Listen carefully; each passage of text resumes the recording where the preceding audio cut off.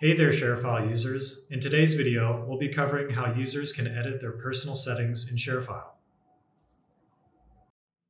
First, sign into your ShareFile account using your login information. Once you're logged in, you'll be taken to the main dashboard. Then select Personal Settings. Here, you can update your first name, last name, and company information. Simply click into each field and type in the new information. To add or replace your profile picture, you'll have the option to upload a new picture from your device. Select the file you want to use, and it will be uploaded as your new profile picture.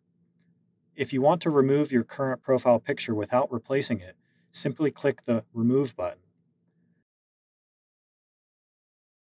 Once you've made your changes, don't forget to click the Save button to ensure your updates are applied. And that's it. Editing your personal settings in ShareFile is a quick and easy process. Keeping your profile up to date ensures that your colleagues will have the most current information about you.